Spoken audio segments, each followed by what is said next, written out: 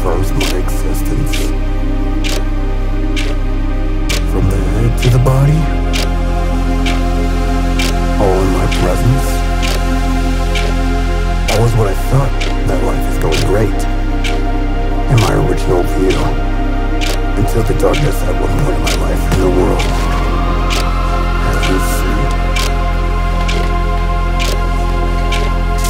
The irritating sounds that attack my head, and the ambivalence that I developed here, literally traps me in autopilot. That coerces me to shy away from the ones I can trust. Force expectations can really kill.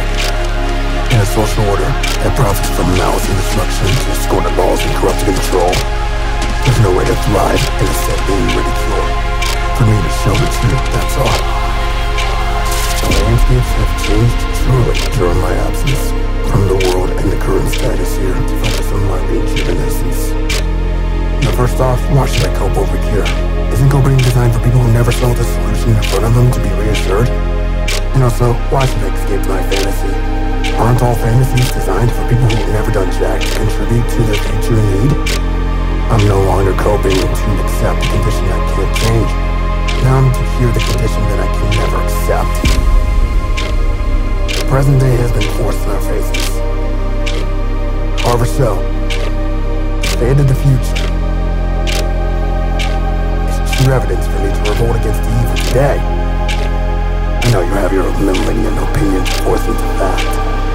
However, so that's beyond us. Your opinion of me never defines the actions of the future.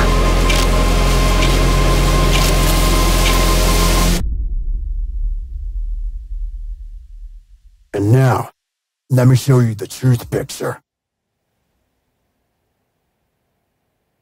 Metaphor. An album with James Synth in it.